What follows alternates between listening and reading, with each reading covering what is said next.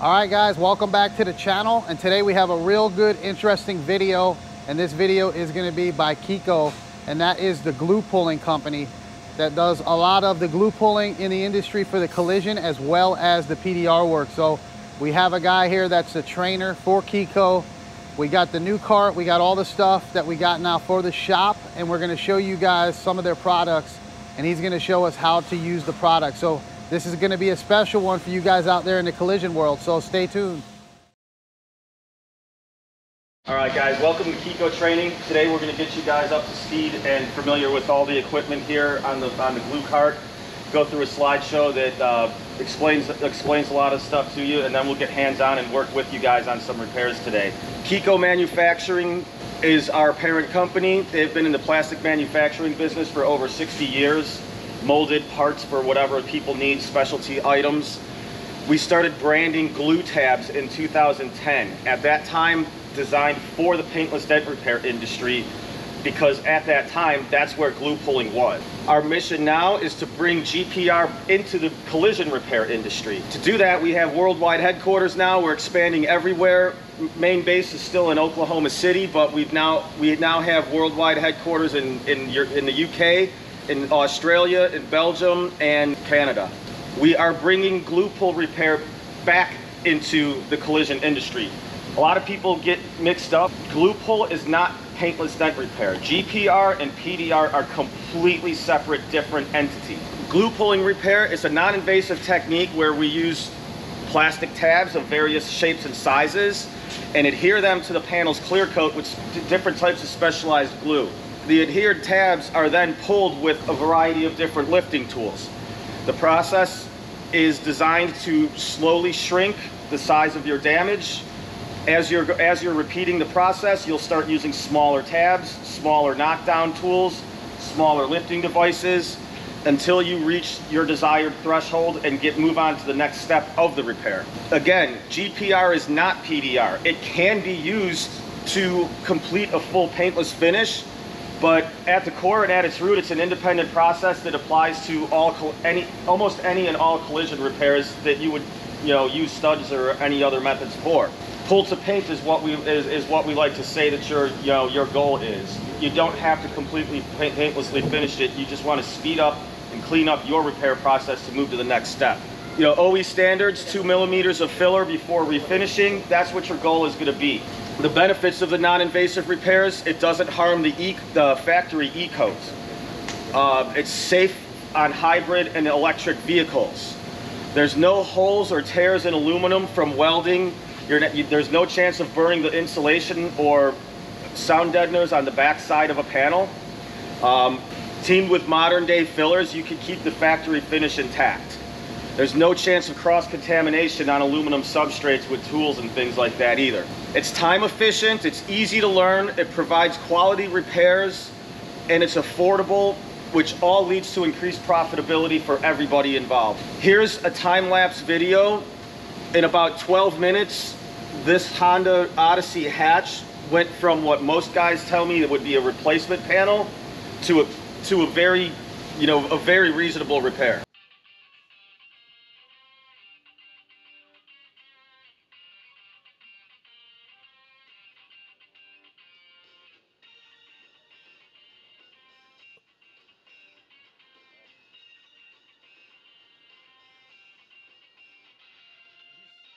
Slowly putting gradual pressure and tension on the K-beam.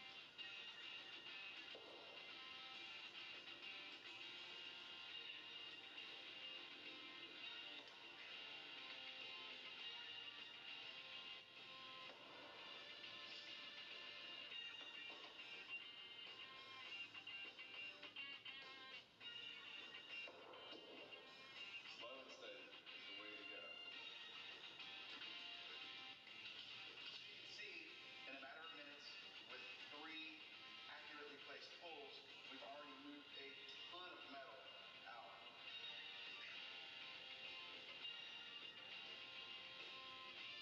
So obviously we wish they were all that clean and that smooth and that easy. They're not, but when you guys learn, get better with this, that kind of stuff is possible and achievable within 14 minutes.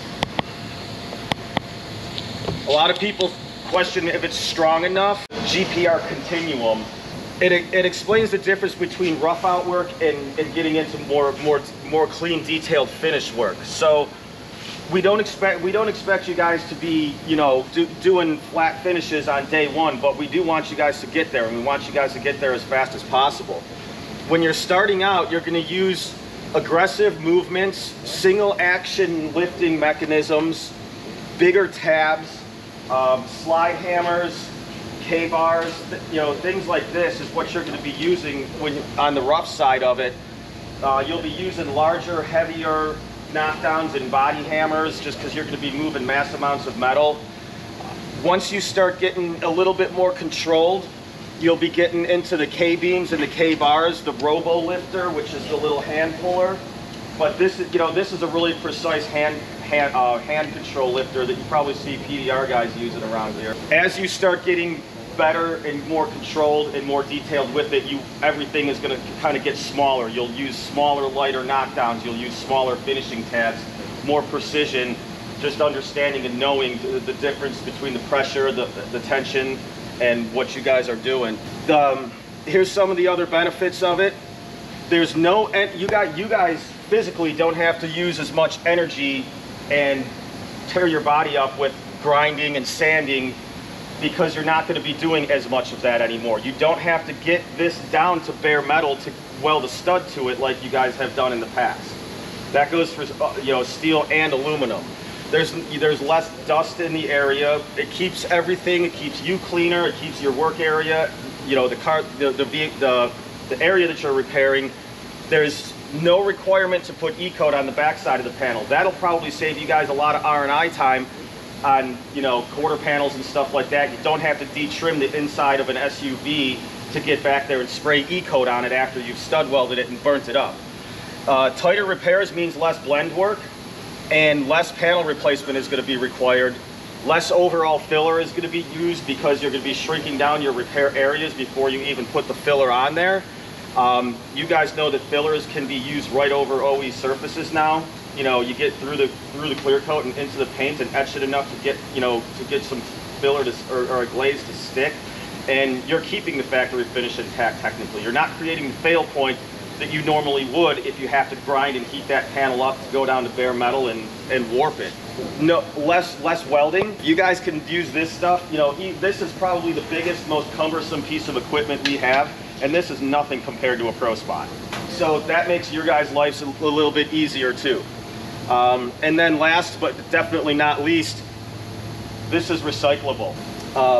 Now we'll get into the repair process. There's 6 steps to the repair process that we focus on. They're all equally important. The first step is to check everything. Check your repair area for process building. Check your OE procedures. Make sure you know your substrate material. Check the full extent of your damage. Learning to use the lighting aid and the reflective light is going to be huge for you guys to identify crowns, subtle highs, deep lows.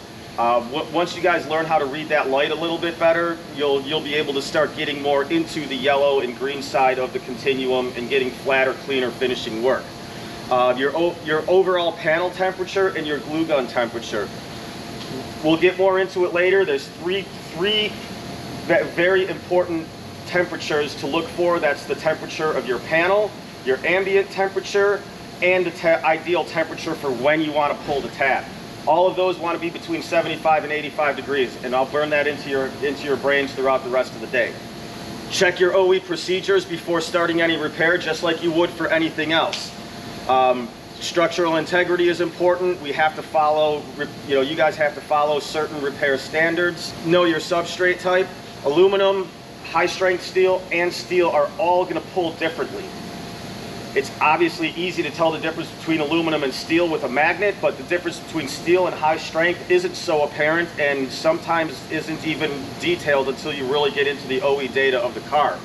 So you want to know if you're pulling high strength steel so you can choose your tabs and choose your sizes and your lifting tools properly. You want to be able to see the full extent of your damage. That's where like I said, the inspection lamp becomes important. If the estimators get better with the inspection lamp and learn how to use that, It makes it easier for you guys to take good documentation photos when you're sending in for to the insurance companies. Less back and forth with the guys in the shop where you got to come back and be like, hey dude, you gave me 3 hours on this because you only saw this part, not the big buckle at the other end of the panel. So it'll help you guys be able to identify that kind of stuff too.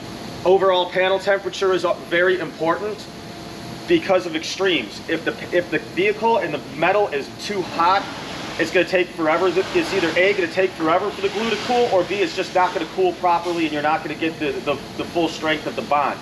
If you pull something in, if you know you're going to have to glue pull something, try to pull it inside and let it cool down for a little while before you work on it. Extreme cold, same thing. The glue will cool down too fast. It'll become brittle, and all the polymers that are formulated in there for the strength of the bond, you're not going to get that if it doesn't cool symbiotically the way it wants to. Your glue gun temperature is important too, because if your glue is too hot, it'll boil out those polymers and the adhesion properties that are formulated in the glue. If the glue isn't hot enough, you're not going to be able to release those polymers and the adhesion promoters that are in the glue. The second step is to choose. You want to choose the right tab, the right lifter, and the right approach based on your substrate. Take the time to assess your repair and evaluate what you're going to be using. You got to pick the right tab, the right glue. You guys don't have to worry so much about the right glue because you are in a temperature controlled environment. We will explain the difference between the two glues as we go on, the correct lifting tool, and the right knockdown.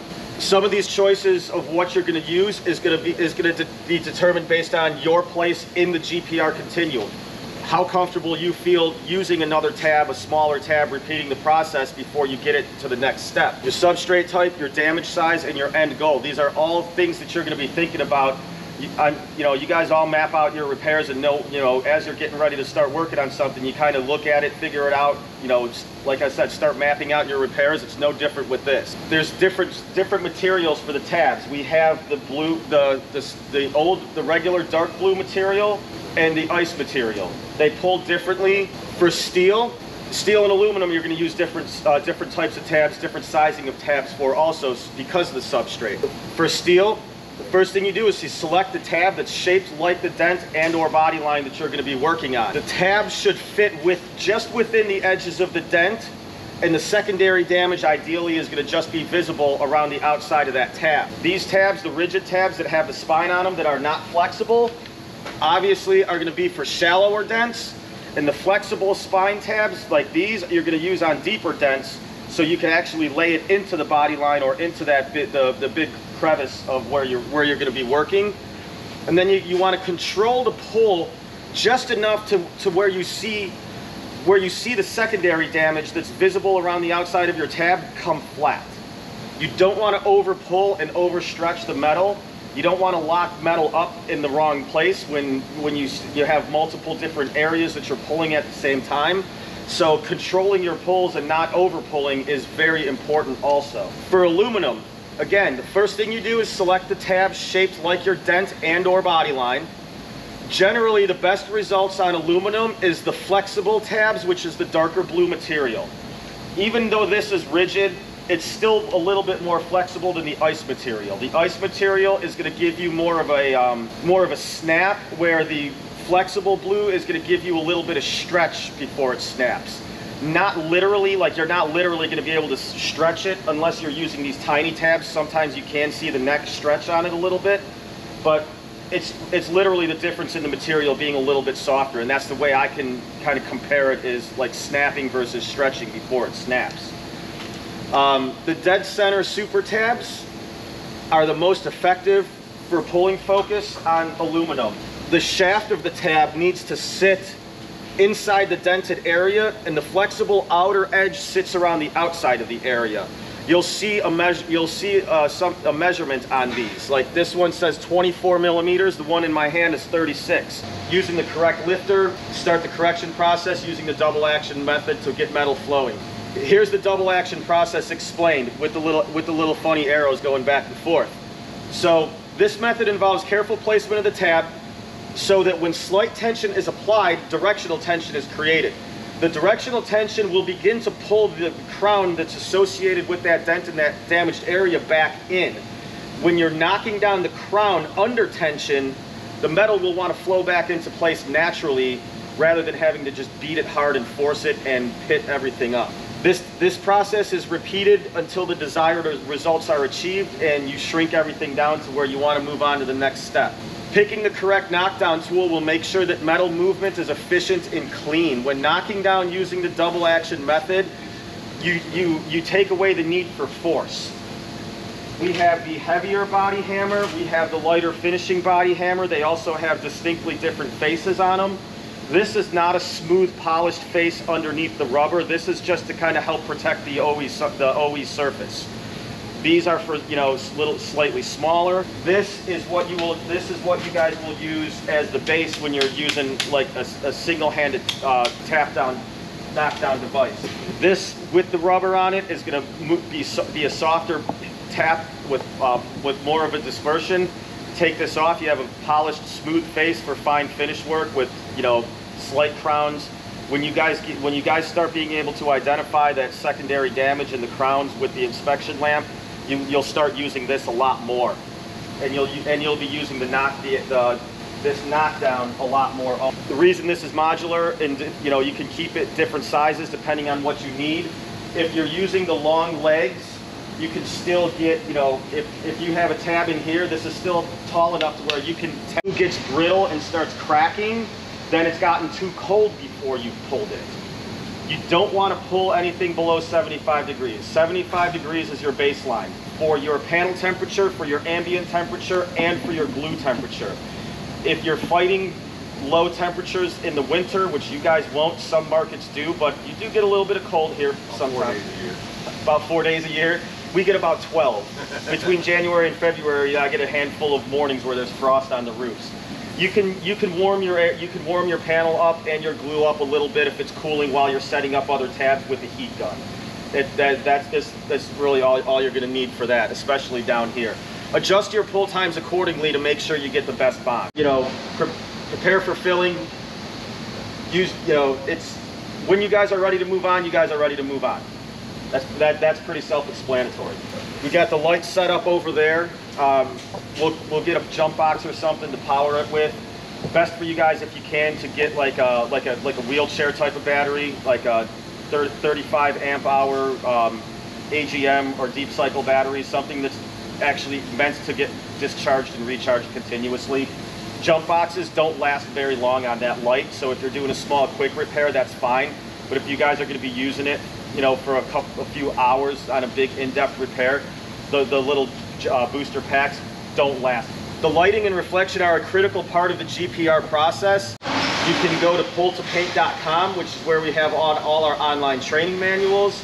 The Kiko YouTube channel has awesome videos from our instructors, as well as just, you know, guys in the field that use it and like to, you know, a lot of guys in, especially in PDR, retail PDR, because it's a kind of a new trendy movement, use social media to their advantage and get the word out there for what they're capable of now with equipment like this.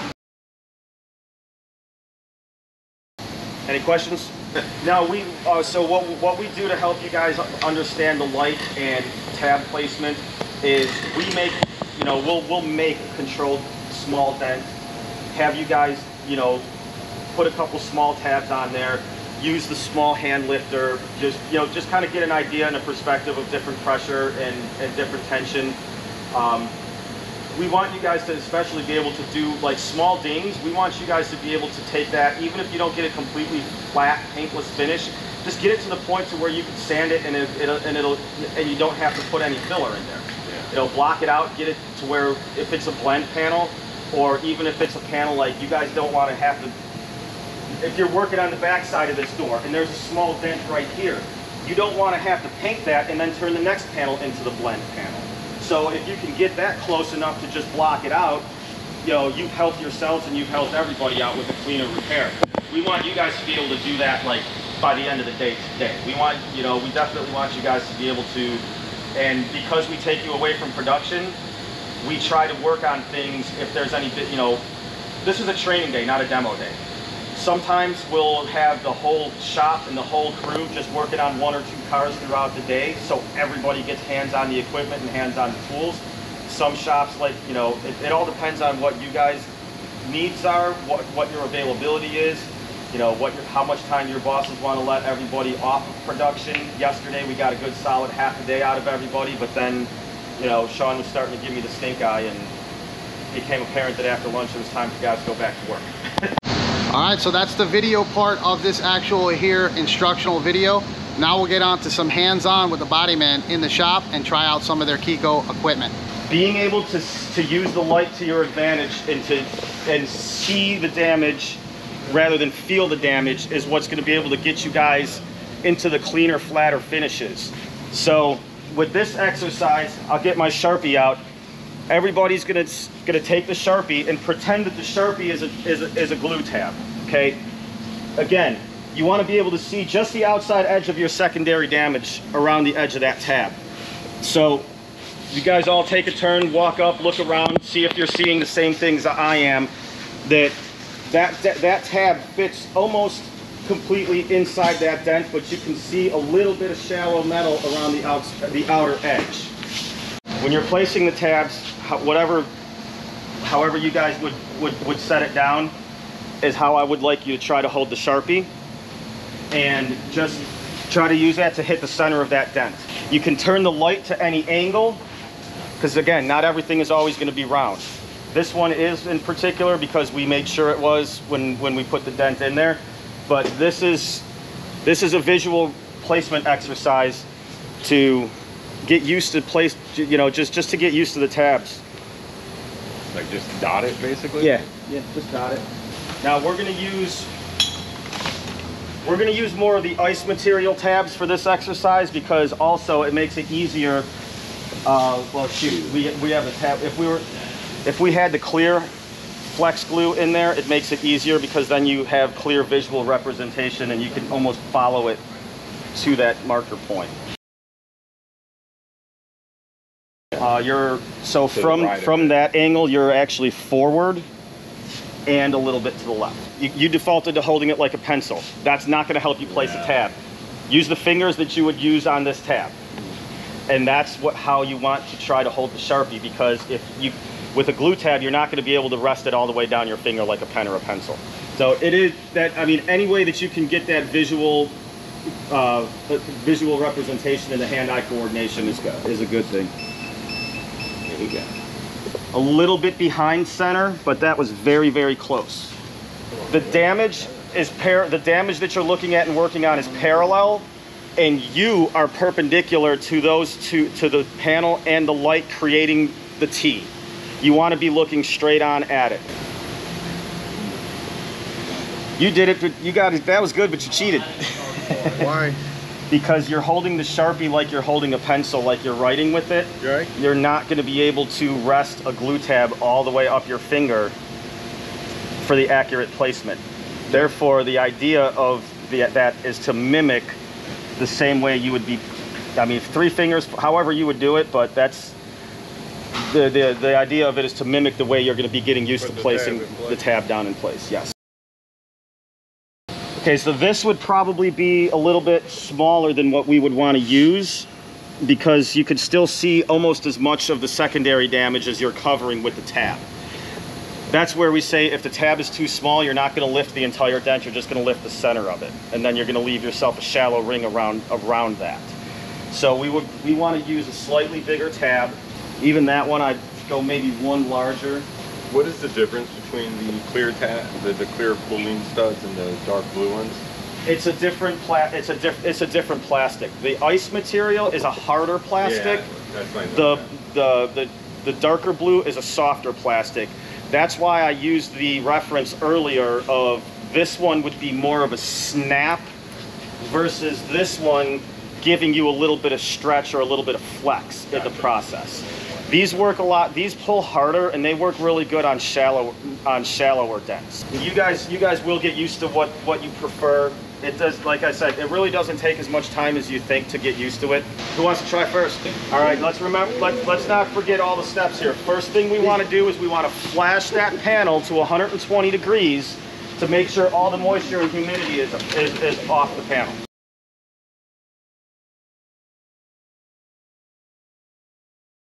That's perfect right there.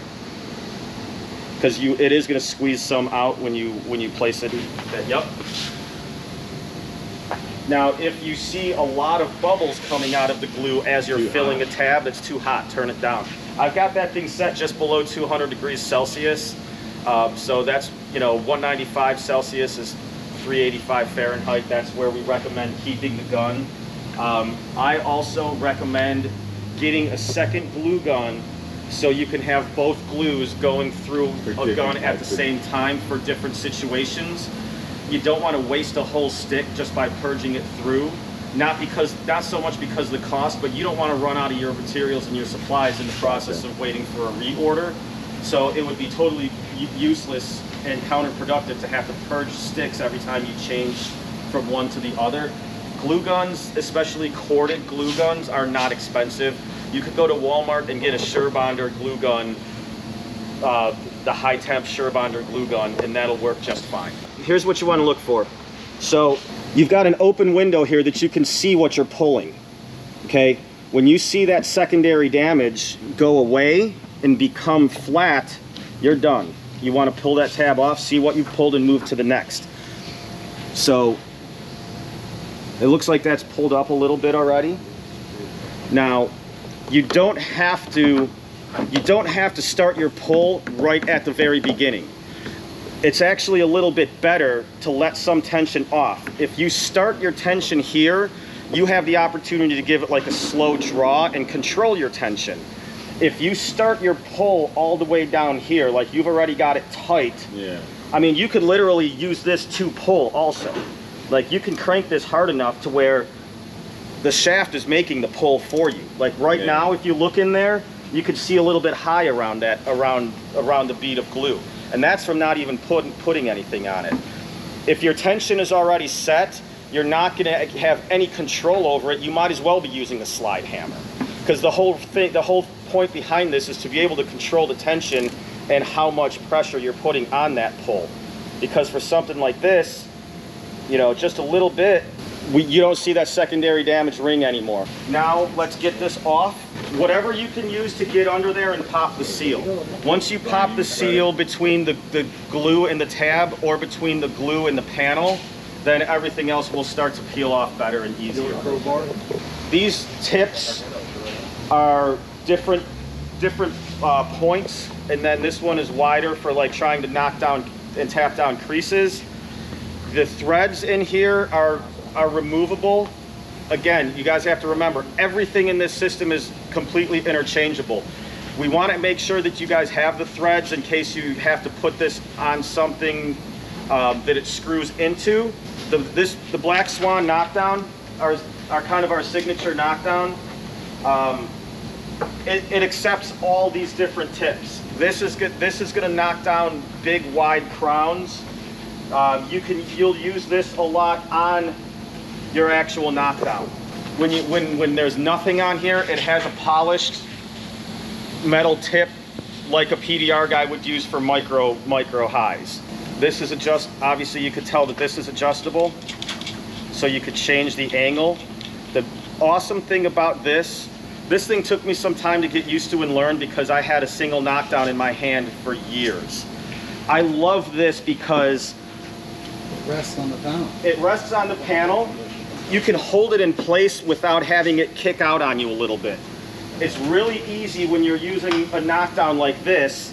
If you're slightly off, like this has got a pivot tip on it, which again, you can get this in and around the K-beam, so you can work crowns while you're holding that tension on there. The pivot tip is great for that, so you can get it in there on an angle. But most of your tips don't pivot like this. If you're not completely at a 90-degree angle, you hit that, it will kick on you just a little bit and scuff the surface. If you're going for a super fine, clean finish, you don't want to do that and scuff the surface. So this is nice.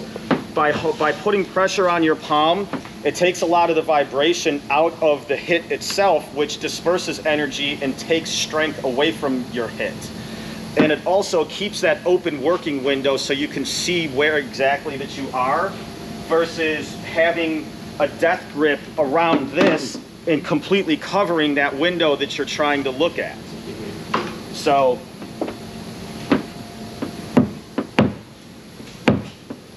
If you have to pick it up and move it every time and take the moment to set it back down, do that, because that's exactly what this is for.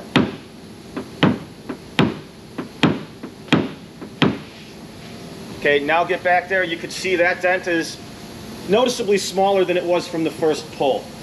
So now you're going to want to go to a smaller size tab. Smaller tab. Now this is the first time we're using this tab, so we want to flash it even before we clean it. Get that, or you could clean it then flash it, whatever. Just get it clean, get that humidity off of it. We don't need to flash the panel again, but don't forget we do want to clean it. Just a quick spray and a wipe before you put another tab on there.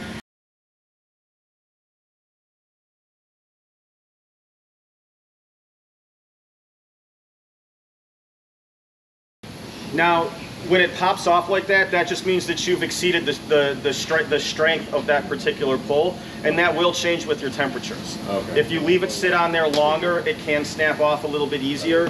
Again, you guys will get used to the the pull times in the ideal window of pulling. Trying to get the guys to be able to see and read the lighting aid, most importantly.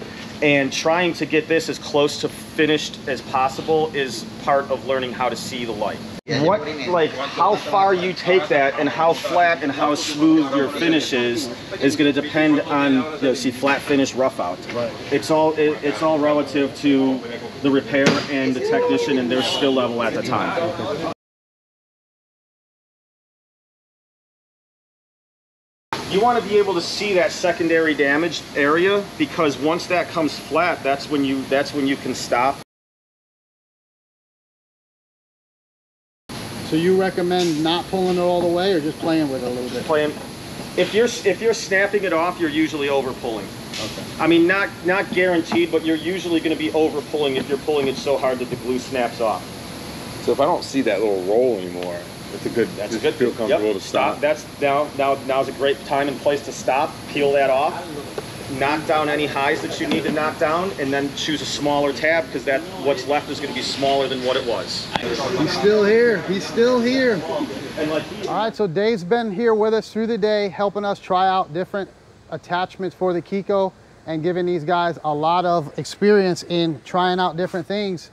That way, once he leaves, they know what they're doing. So this isn't my aspect of the business. You guys know I handle the paint, but if this could be a lot less invasive, we're not gonna have to use the E-coat on the back of the panels, and we're not gonna have to use as much primer and fillers. So I'm all for it. So, and especially it gives it a nice clean repair. So he's here showing us all the stuff, and look at all the stuff it has on the actual cart that is from Kiko. So I hope you guys got something out of this video. I'm gonna go ahead and introduce you to Dave. That way he can give you his Instagram and his YouTube channel as well. All right, so let me introduce you. This is Dave Detlaff, and he's the guy that trained us here today. And what do you got to say about this stuff here? Glue pulling is the future of the body shop industry. We, one shop at a time, are going to be replacing stud welds with glue pulling. It's cleaner, it's smoother, it's faster. It's less invasive, it's a better repair for the vehicle, it's better for the technicians. There's not as much energy spent in sanding, welding, big pro spot machines, things of that nature. And we're just trying to bring new technology into the industry, cleaner repairs. You don't have to worry about burning sound deadener or foam block on the back side of a panel. You don't have to reapply E-coat, and it's just a much better overall clean repair for the body shop. All right, so also you were telling me that not only do you handle this as training for Kiko, but you have your own Instagram and YouTube channel as well. Go ahead and... Yes, I do. You can find me and you can see some of the work that I have done on Instagram, Facebook, and YouTube. Just look up TOPFLIGHTPDR, Top Flight Paintless Dent Repair. We're in Myrtle Beach. If you got any door dings or larger dents, anything that doesn't have damaged paint, bring it down to us in Myrtle Beach and we'll take a look at it and get it fixed for you. All right, so appreciate what you did here. Thank you, Tim. And we'll see you next time. All right, guys, so it was definitely a good instructional video and a class that you guys seen there. And I really like checking that stuff out. Even though I'm in the paint side of it, I always want to learn as much as I can. So hopefully you guys learned something out of it. Go ahead and follow Dave. I'll leave the links in the description below, and we'll see you guys on the next one.